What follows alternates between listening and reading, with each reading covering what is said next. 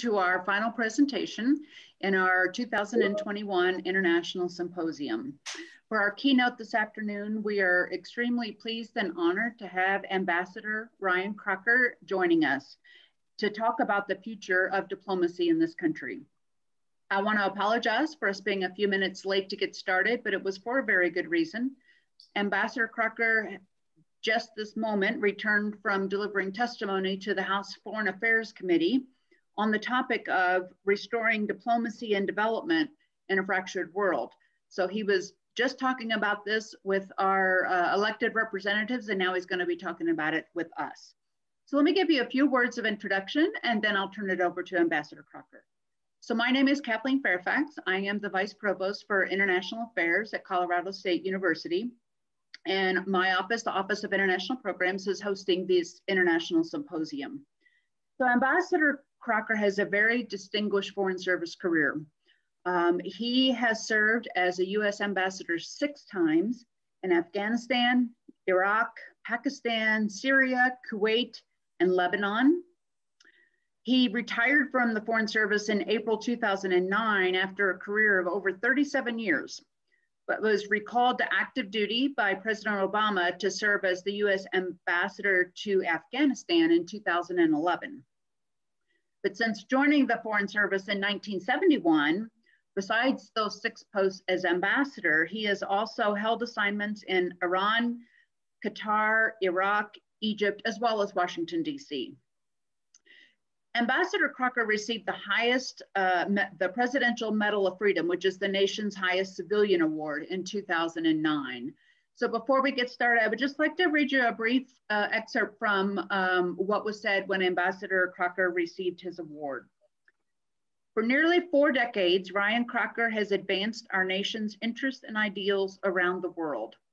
Embodying the highest principles of the United States Foreign Service, he has cultivated and enhanced our relations with pivotal nations. Following the attacks of September 11, 2001, he worked to build a worldwide coalition to combat terrorism and help millions of oppressed people travel the path to liberty and democracy. The United States honors Ryan C. Crocker for his courage, his integrity, and his unwavering commitment to strengthening our nation and building a freer and more peaceful world. So we are extremely honored, Ambassador Crocker, to have you with us this afternoon, and I look forward to hearing your remarks. Well, thank you very much, Dr. Fairfax. It's a pleasure to be back at Colorado State, even if just virtually. And I'm delighted to have been asked to participate in this important program. Coming out of the House Foreign Affairs Committee hearing, I find myself encouraged. This was the first hearing of the full committee for the 117th Congress, and they tackled the big issues of American leadership, particularly in diplomacy and development. And of course, that is exactly what you were doing here, or have asked me to do here, the future of diplomacy. Diplomacy is a tool. It's not an end in itself, although some of my colleagues seem to think it is. It's about ways of getting things done in the world. And I'd like to start by just kind of a brief historical reminder to us all. If we go back 100 years to the end of World War I, which was the first major step the United States took on the world stage, joining the war late, but joining it decisively for an Allied victory. So we were very much present on the field. We were not very much present in the peace that followed the war. Woodrow Wilson was at Versailles, but he was sidelined by the leaders of France and the UK, who were grateful for American assistance on the battlefield, but did not want us horning in on their turf, which was much of the rest of the world. At the same time, the 1918 elections returned an isolationist Senate. So Woodrow Wilson's great dream of the League of Nations was realized in the formal sense but our absence effectively doomed the organization. What did we get?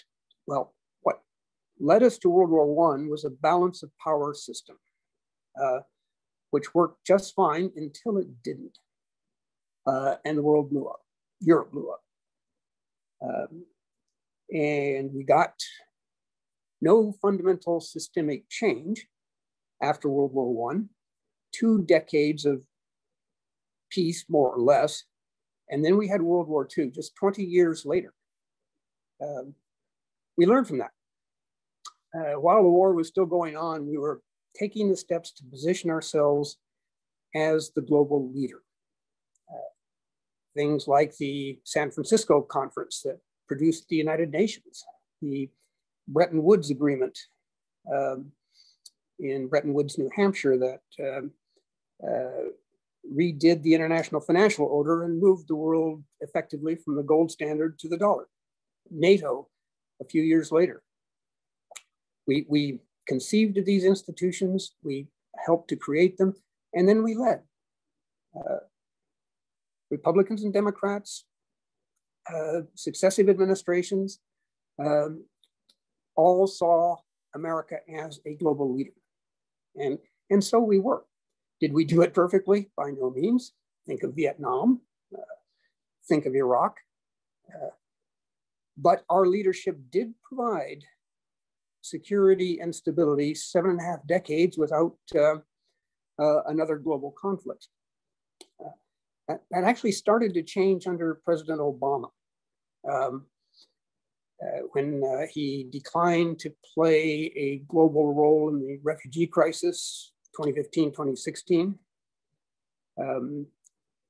It weakened Europe considerably, a weakness that still exists. But at the same time, he executed things like the Trans-Pacific Partnership, a hugely important agreement at the time we joined it, that really contained and isolated China in an East Asian context. He signed the Paris Climate Agreement, a critically important step if we're going to save the world, quite literally. And he negotiated and signed the joint comprehensive plan of action, otherwise known as the Iran nuclear deal, that significantly reduced the nuclear threat. President Trump undid all of those agreements. And by the time he left office, I would suggest that America had isolated itself, that we were by default allowing a balance of power system to reassert itself. What's wrong with that? 2 world wars is wrong with that. As I look at the landscape today, we talk a lot about China. I'm not afraid of China leading the world in our place because it can't. It may have the economic power. It does not have the tools of diplomacy. It is really of the view that just throw money at it and it'll go your way. Well, that's not actually how diplomacy works. So we are at a hinge of history, in my view. The Biden administration, I think, is working very hard to reassert a global leadership role for us. But particularly after the last 4 years, that is not a given. Where we have stepped back, powers like China and Russia have stepped forward. Regional powers felt that they could not look to the United States for much of anything during that period, began to make their own decisions, their own judgments, take their own actions. So there's a lot to be done here, and we are talking about global security. It is an existential question. I do believe that the administration is committed to making a difference, to using diplomacy toward the end of an American global leadership that makes a difference. A great place to start, both at home and abroad, would be the COVID pandemic. Stunning to me, 500,000 dead Americans in a year. which is more than our combat casualties in 2 world wars plus Vietnam. The world is reeling under this impact. It is a global pandemic. We're going to see, I think, President Biden move to provide some global leadership. It won't be easy. Anything important is generally that way. So the future of diplomacy, it depends on the future America sees for its role in the world. We do know how to do leadership. We've done it for decades. The State Department, of course, has been devastated during the 4 years of the Trump administration. It is going to have to be restructured and rebuilt, not just to be what it used to be. It needs to be a State Department and a Foreign Service for the 21st century. And indeed, there is a very detailed report on just that recently put out by the Belfer Center at Harvard University. So again, diplomacy to what end? We need to rebuild the Foreign Service. We need to strengthen it. It has been starved of resources. We need to change the way we look at what the Foreign Service is. We need to take into account the demographics. We need to have a Foreign Service that looks more like America. I noted with interest, I was on a panel with 3 other very distinguished individuals, Anne-Marie Slaughter, Gail Smith, and Reuben Brigady, now the head of the University of the South in Tennessee. And so none of the other members of that 4-person panel looked like me. I was the only old white guy there. And I find that an encouraging development. So not just to rebuild, but to build something that's kind of new and different, that reflects who we are as a nation and as a people. So again, diplomacy to what end? I hope and pray it is diplomacy to the end of recreating, refashioning, reconceiving of an American leadership role in the 21st century world, which has as many dangers and evils as that of the last century. Because here again, I worry about complacency. We look at things like the Holocaust, the murder of 6 million Jews, and then add another million to that of other minorities executed in a genocidal campaign because of who they were. It's still in living memory, the Holocaust. Do we honestly believe never again? As we look at regressive tendencies, certainly in Russia, but also other former East Bloc countries like Hungary and Romania. The forces of authoritarianism are still strong. They don't go away. They have to be countered. In the case of Hungary, I'm on the board of directors for Radio Free Europe and Radio Liberty, created in the immediate post-war period to counter Soviet misinformation and disinformation. For a time, we considered just abolishing Radio Free Europe in a decade or so ago in a more peaceful time. Radio Free Europe is now broadcasting in Hungarian because of our concerns that the Hungarian people under authoritarian leadership are no longer able to access independent and objective news. Yet Hungary is a part of NATO. So, you know, I fear the past. I fear the past becoming the future.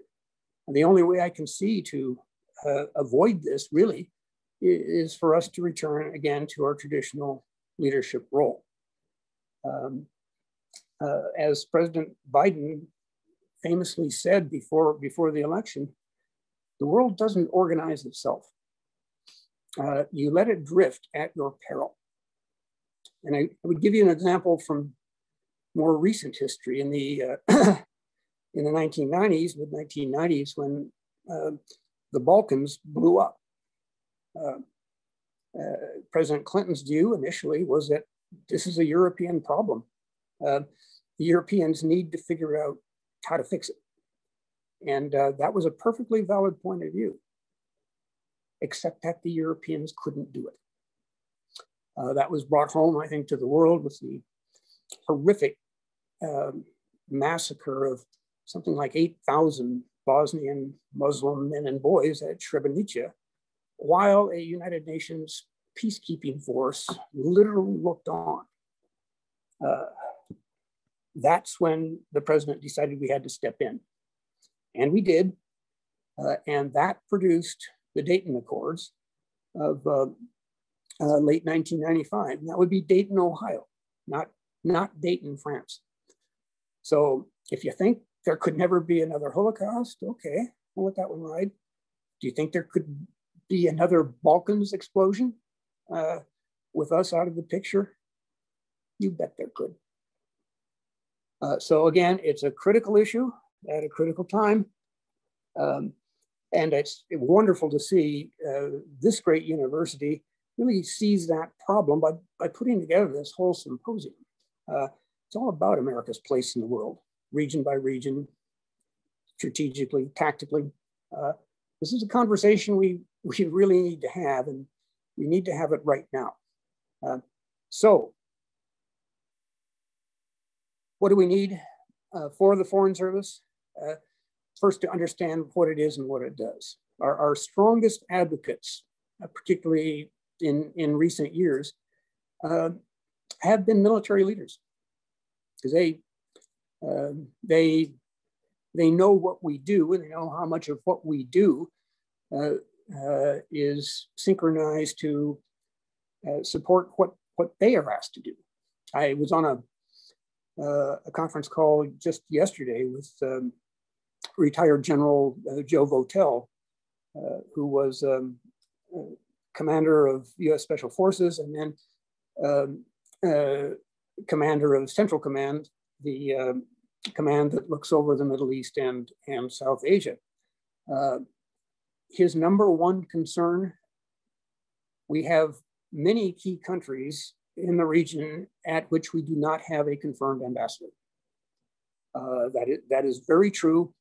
That was his most important concern, that we did not have the diplomatic strength in place to manage these relationships, to coordinate with our military, to figure out the best way forward in a pretty tangled political forest. So it's not, and in my mind it has never been, it's not diplomacy versus defense. It has to be diplomacy and defense and development. And again, those who understand it best and those who have pressed hardest for just that paradigm are those who wear our nation's uniform. So again, it's if we have a militarized foreign policy, trust me, it was not the military who did it. The military were called upon by civilian leadership to play roles that they would be the first to tell you they weren't really trained and equipped to execute. They want to see a lot more of us, not a lot less of us. I saw that with now Secretary of Defense Lloyd Austin. He was Corps Commander in Iraq. Give me more USAID officers, development officers. We didn't have them because it's been hollowed out. So item one, not just rebuild, but re-envision and structure a different foreign service, a foreign service that at senior levels has far fewer people who look like me and far more people who don't. Again, gender, race, ethnicity. That's what makes America strong, and that's what your foreign service needs to look like. One other thing I would say here is a subject we don't talk about very much in the public domain. It's risk. And really what I'm saying here effectively is, for the leadership of today and tomorrow by the United States, two things are necessary. They both begin with an R: resources which I've just discussed, and risk. I've taken a few risks in the course of my career. I saw risk as something to be managed. It can't be avoided if you're doing your job. If we are going to practice diplomacy in the places most crucial for our national security and our national defense, you got to take some risks. I saw that in Iraq and Afghanistan and Lebanon at a different time. You gotta know that you may lose some people out there. We do everything we can to avoid it, but it has to be about, again, management and avoidance, not a zero-sum view that there cannot be any losses ever. And we saw this, frankly, with appalling clarity on the case of the murder of my old friend and colleague, Chris Stevens, in Benghazi in August 2012. The last time I counted, I think we've been up to 10 different investigations that added absolutely no clarity to the actual needs of security needs of the Foreign Service. That's unfair. The first Accountability Review Board convened was headed by former Ambassador Tom Pickering, former Chairman of the Joint Chiefs of Staff, Mike Mullen. It concluded that there had been some bad mistakes. And some people lost their jobs over it. Some bureaucratic lines were cleaned up to prevent a further such incident. But then it got political. And the consequence of these multiple Benghazi hearings has been to create an atmosphere in the State Department that is completely risk adverse, because the signal sent was that if somebody gets killed on your watch and you're the Secretary of State or another senior official, it will be because you did something wrong. The very fact that someone was killed in service to the country means there was criminal intent or negligence there. Well, what that means is no one will take a chance. Not because they're afraid of injury or death, but because of the politics. And that is frankly crippling. We have got to find a way out of this trap we've set for ourselves. And that was a point I hit pretty hard on with in my hearing just now, because Congress set up the current system. Congress is going to have to fix it. It can't be done by executive order. It's going to take a new or heavily amended law. So, you know, that's kind of how I see where we are at an absolutely pivotal moment in world history. Do we lead or do we not? What are the consequences if we do? What are the dangers if we don't? It's pretty clear where I stand on this, and I kind of look forward to your questions and comments. But that's it in a nutshell, in the way I perceive the problem and the world. We are a democracy in spite of you know, some of the recent setbacks, like the appalling attack on the Capitol on January 6th. But we are America. A lot of bad things have happened. We have, as a people and as a government over the years, done some pretty bad stuff, but we do learn. We have incredible resilience, incredible potential. And this is a time to demonstrate that we have learned those lessons and that we are prepared to profit from that learning, moving ahead for our own sake, for the sake of our values, for the sake of our interests, and for the sake of global security and stability. So I'll pause there, and this will now get much more interesting because I get to hear from you. Thank you very much, Ambassador Crocker. I greatly appreciate it. Very interesting comments. And I forgot to mention at the beginning for our audience members, please feel free to use the question and answer button at the bottom of your screen if you would like to ask a question of Ambassador Crocker, and I will be relaying questions to him. So I've already gotten a few.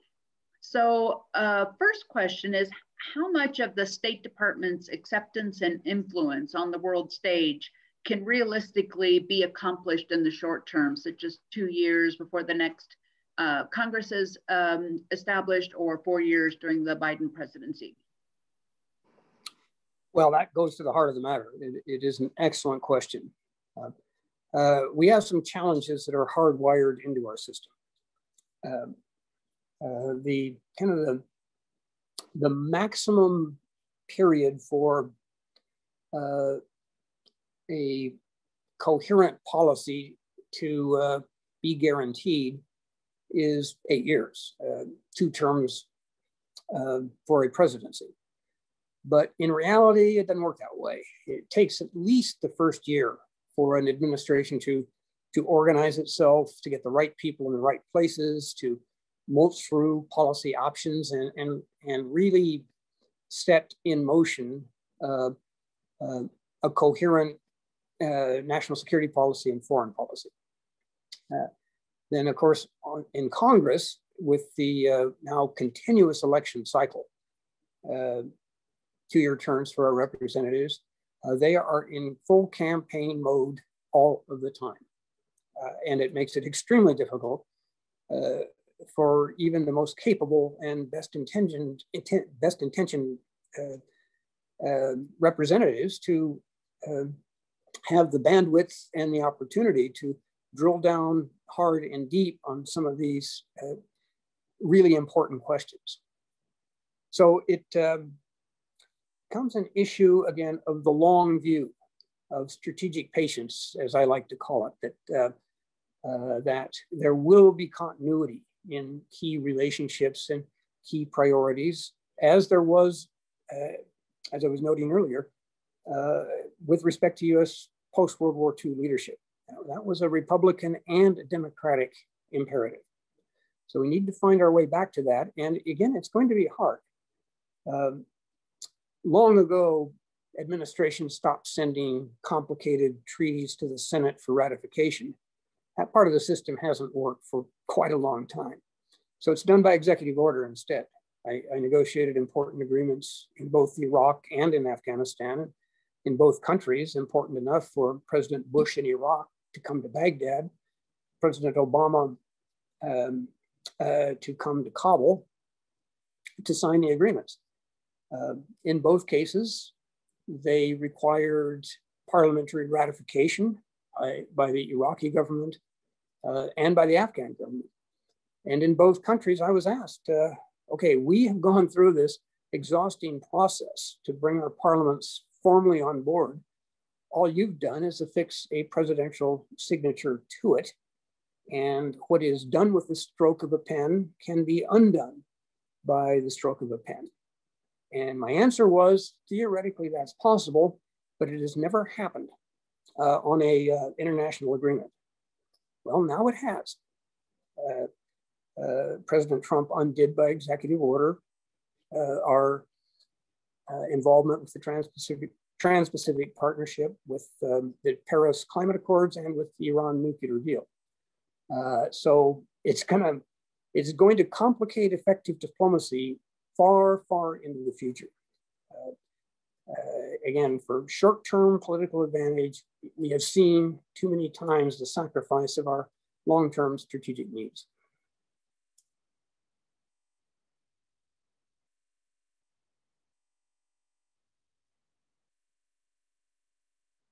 Are you still with me? There we go. I was muted. Now I'm still with you. Sorry about that. The problem is not that. No, it's in my end. So the next question we have is about China. So the question is that dealing with a threatening PRC is a big problem, economically, politically, militarily. How do we separate the problems that we have dealing with the PRC as a country versus Chinese people, both in the US and in China, where they are often demonized? Again, a great question on multiple levels. And it is absolutely a question we need to think about.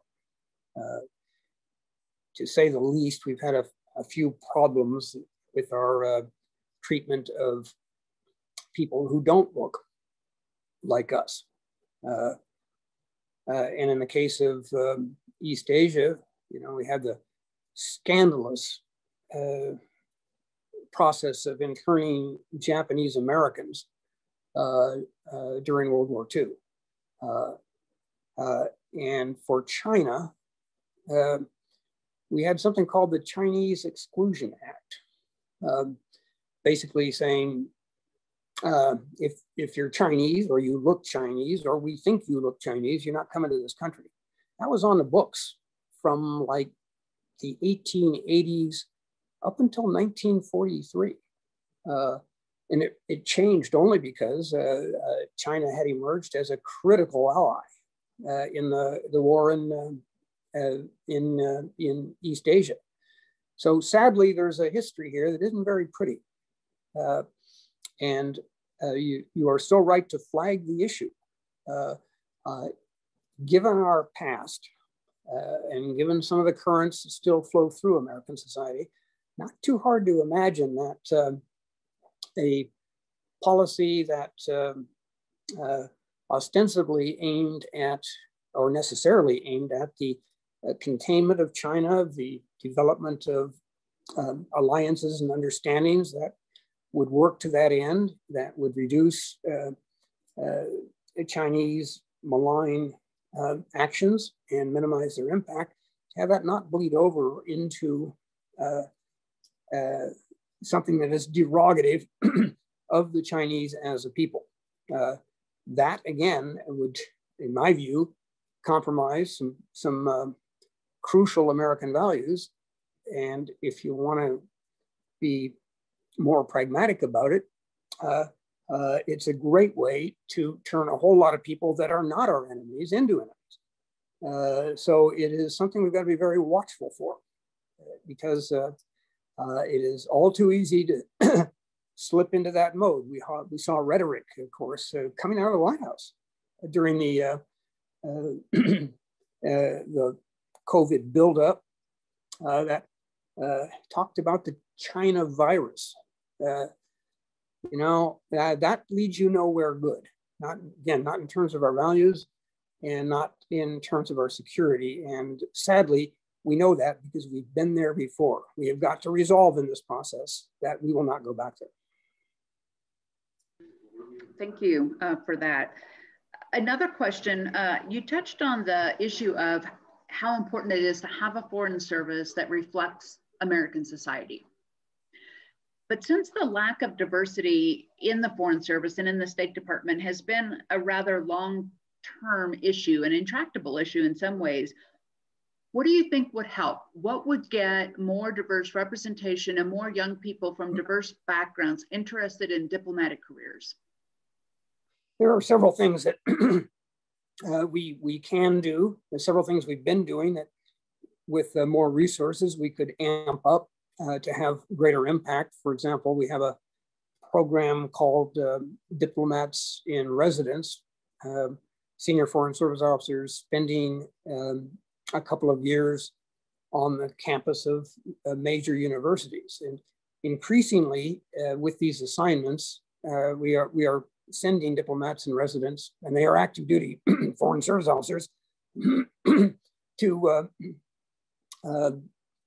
historically underserved colleges and universities, so that there will be a chance for young people who may not even know they have a foreign service, let alone that they might ever be able to join it, to make these young Americans aware of what the service is and what it does and how, yes, they could join it. So to increase that significantly, I think would be important. Colorado, maybe not so much as Eastern Washington, where I am near Spokane, flyover country. When I joined the Foreign Service a million years ago, I actually counted for diversity because I was not from the West Coast or the East Coast, and I didn't go to an Ivy League school. From that era in the Stone Age, we actually have made progress. We've certainly done better with gender than we have with race and ethnicity, but that also shows a way forward. That when there is a will to actively promote diversity, you can do it. So that while women are still, I think, badly underrepresented in the very top tiers of the Foreign Service, you are seeing more and more women coming into the service and advancing up through its ranks. So I think we're on the right path on gender equity issues. By no means time to say we've got that done, don't have to worry about it anymore. It's still a work in progress. But I think there are some lessons there. And one thing that was in a recent report of having kind of a diplomatic ROTC program at selected universities to not just make underserved student populations aware of the Foreign Service and how you might join it, but to sort of go through an educational process of what's it all about? What do you need to know? How do you need to work it and so forth? So that would be one initiative that is being talked about right now, and one that I think has considerable merit. Thank you. Sort of related question in terms of involving young people in our nation's service. This question, you probably are aware, but CSU, Colorado State, played a major role in initial planning for the Peace Corps. And it's been a major source of Peace Corps volunteers in the 60 years since. All Peace Corps volunteers were brought home last year at the start of the pandemic. Do you think it's time to re-envision the Peace Corps? And I know you've dealt and worked alongside and seen Peace Corps volunteers in action in your various posts overseas. And if we re-envision it, is it another avenue for national service? Yes, it absolutely is. Peace Corps is a great institution. I almost joined it. Had been identified as someone who would go to Afghanistan, actually, but the Foreign Service paid better. But I've long admired the volunteers and the program itself, and have, as you know, I've worked with them whenever I've had the chance. Here again, I think it's a multi-phased question. Should we return Peace Corps volunteers to the world? Yes, absolutely. We should use this pause, though, as the question suggests, to think about the mission, the fundamental missions for the Peace Corps. What do we want to emphasize here? We are obviously, the Peace Corps is there to develop capacities of different sorts in poorer countries, but it's also about developing things in this country. Peace Corps volunteers go on to do great things. And in many cases, their Peace Corps experience is what then set them on a road to accomplishment in later life. So it's a good time to ask both questions, to re-envision or reimagine a Peace Corps for the 21st century, just as effort is being made on reimagining diplomacy for the 21st century. But here again, we've got to be careful too in risk aversion. Peace Corps volunteers are out there on the edge.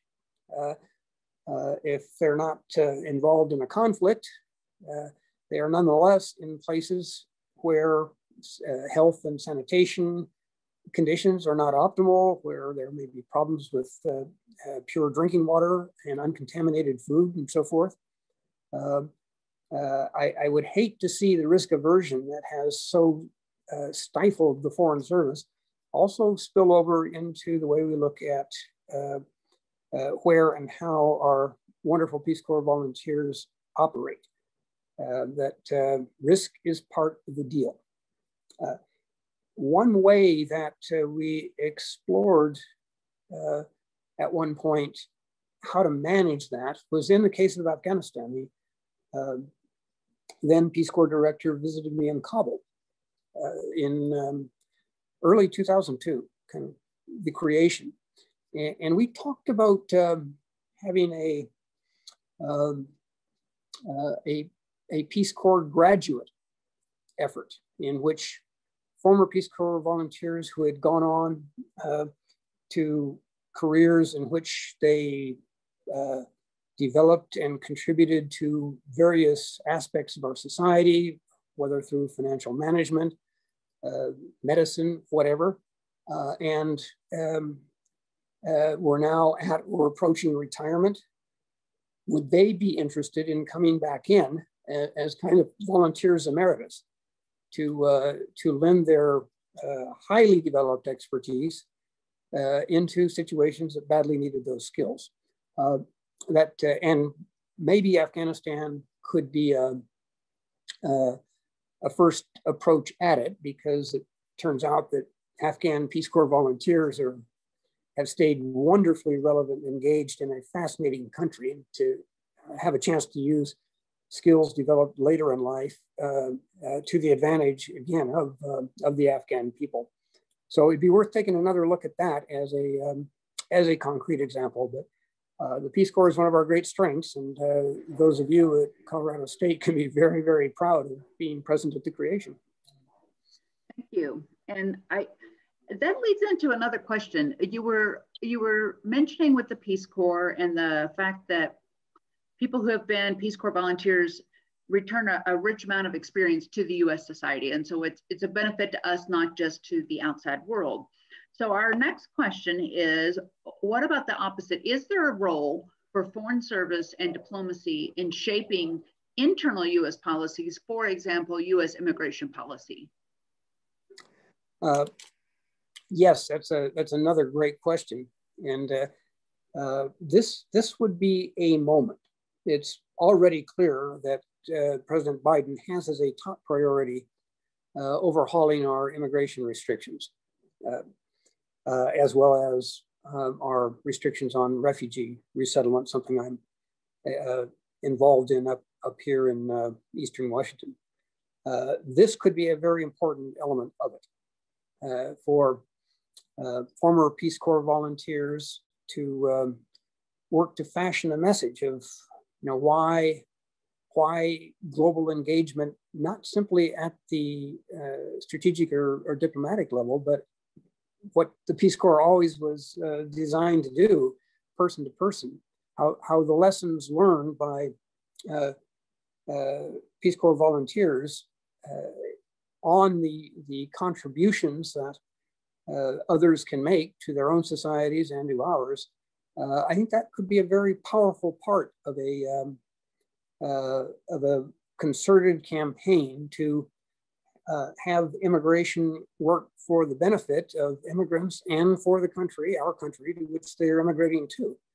The Peace Corps has a lot of respect in this country, rightfully, and I think it'd be great for the administration.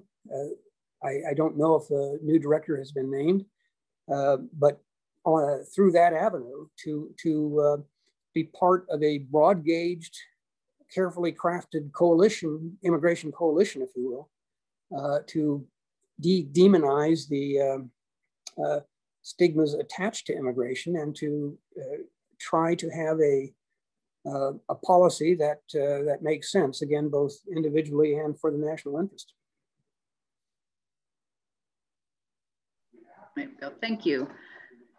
So this question, you talked about a tiny bit in your talk, but maybe you can elaborate on it. So this audience member says, we missed an opportunity when we backed out of the TPP. What are the politics and diplomatic hurdles for re-engaging in the alliance? And if we can't do it through the TPP, how can we secure influence in the far Pacific? Again, a critical question. Well, it starts again with forming some of our own thinking, but as part of that process of rethinking these things for ourselves, we need to consult with others. to spend time in these initial weeks and months of an administration to get out to the region, to talk to our traditional partners, for example, in East Asia. How do they see the role of China? What do they think an effective US posture might be? What are the upsides? What are the downsides? What should we do? What should we avoid? Again, I'm afraid that train has left the station. We do not now have the structure that was set up and which President Obama took full advantage of. So again, I'm not sure now what our options are, but a great way to find out would be go talk to others who may be living a little closer to the problem. I'm a Middle East specialist, if you will. I don't really know much about East Asia. I did make a visit to Vietnam a few years ago, and had the chance to meet a deputy foreign minister in Hanoi, who, in a stroll through the garden, said, you know,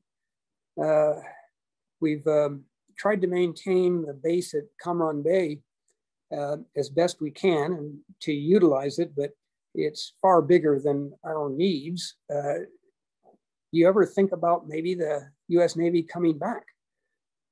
And I stopped and I looked at him and said, you know, we had this little unpleasantness called the Vietnam War. And Cam Ranh Bay featured as a pretty important base for us in prosecuting that war. And he brushed that off. He said, okay, so you add the Americans and the French, going back to the early 50s and Dien Bien Phu, maybe we were at some kind of war footing for possibly 2 decades. You know, we've been fighting the Chinese for 1,000 years. So could be good for both of our national security postures. It's a complex place, the East Asia, as is the Middle East, which I know lamentably little about, but was struck by that listen, you know, walk in with your mouth shut and your ears open, and listen to leaders, listen to regular citizens of these countries. What do they fear with respect to China? How best to come up with steps and policies and procedures to mitigate that. So it's been a hallmark of mine. It does not normally figure as a major attribute for American diplomacy. Again, eyes and ears open, mouth shut. Thank you. And I know we're about out of time, and I know you've had a very busy day so far. So I'm going to ask you one last question. This from a student. Wants to know how you would recommend beginning a career in politics, international or otherwise, to someone who might want to pursue that after graduation, but isn't wealthy, doesn't have family connections, and a lot of people seem to think that's the only way you can actually make it in this political type environment. What advice would you have to young people? Well, first, have those long-term goals, those dreams, those visions. You know, we all need something to aspire to. So dream the biggest dream you can. Would love to see more dreaming by young people about the globe as a whole, the international sphere. And then in moving toward that dream, try to figure out paths that are meaningful to you. A really bad idea, for example, would be young folks who join the Foreign Service and their goal is to be an ambassador. It's not a good idea. You know, a lot of very talented officers do not become ambassadors, in part because our system is unique in that 25, 30, 35% of ambassadors are so-called political appointees, not chosen from the ranks of the Foreign Service, but chosen because of their attachment to a particular administration and power. Not a good system, ask any career officer, but it is our system, and it can mean that if you've joined the Foreign Service with the sole purpose of becoming an ambassador, you could be very disappointed at the end of the day. So dream your dream, but in the steps that might lead you to the fulfillment of that dream, every step you take should be something that intrinsically is important to you. That you don't take X assignment or Y assignment. You don't want to go to those countries anyway, but you take them because somebody said it might advance your path to the top. Again, not a good idea. Life is too short. Have the dream, but figure out steps that will take you toward it, but that are also meaningful and fulfilling in their own right. And again, we are, the Foreign Service is a meritocracy. Nobody's looking at your bank balance or who you contributed to. And for some, it is it's an avenue to things in politics or in academics. A few years in the Foreign Service, you learn a lot, and it may be that tells you that what you really want to do is get into the political side of it and run for office. Got a friend up here in Washington State who just did that. So again, think big, dream big, but make sure that the steps on the path you would ultimately like to reach the culmination of, that each one of those steps be rewarding in its own right. Thank you. I think those are very inspirational words. And to close, I wonder if you have any closing remarks for us. Particularly, I'm thinking about how you very first opened your remarks by saying that you feel optimistic. Despite all the problems that we've talked about over the last hour and a half, you feel optimistic about the future of diplomacy for the United States. Maybe just tell us again why, and then we will thank you for your contribution. I feel optimistic about the future of the United States.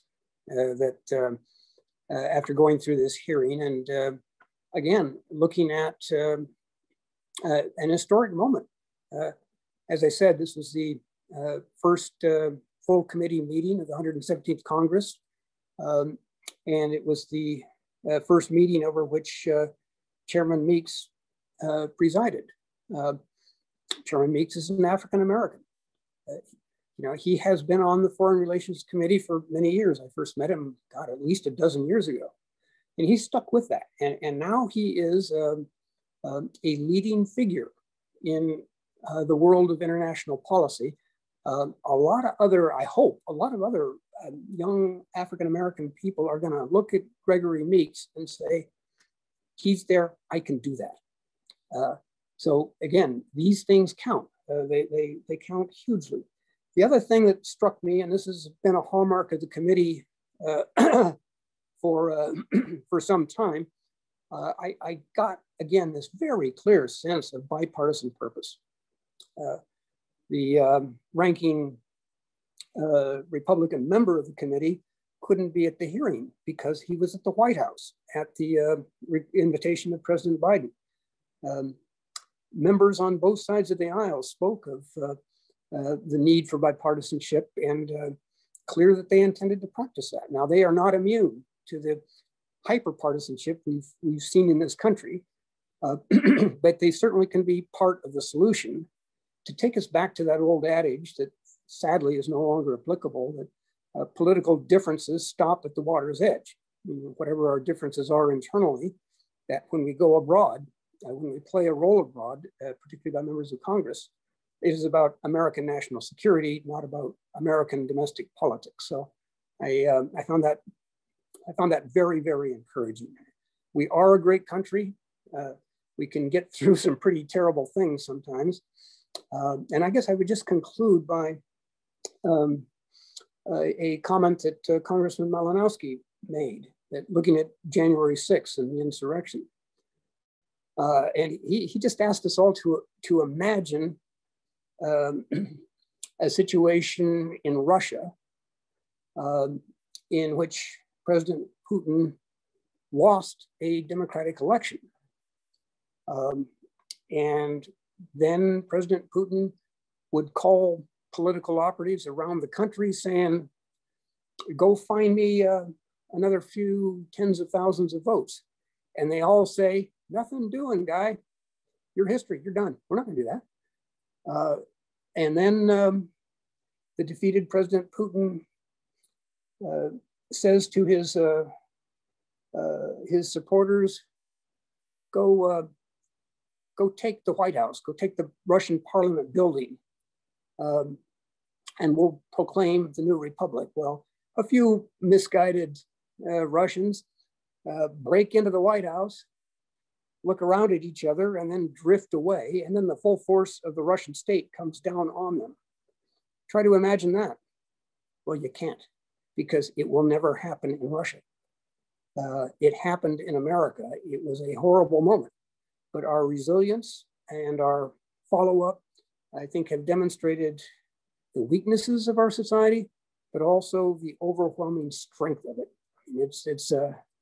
It's morning in America all over again. We've got the problems, we acknowledge them, we aim to do better, and we do better. Thank you, Ambassador Crocker, and thank you all for participating in our session, our keynote this afternoon. As a reminder to everyone, when the meeting ends, a pop-up will appear for you to provide an evaluation, if you would be so kind to do so. And once the pandemic is over, Ambassador Crocker, we hope to have you back on campus at some point. I look forward to it. You've got a great campus, great students, hey, and great restaurants. That's right, and great beer. All right, thank you, everyone. Have a great afternoon.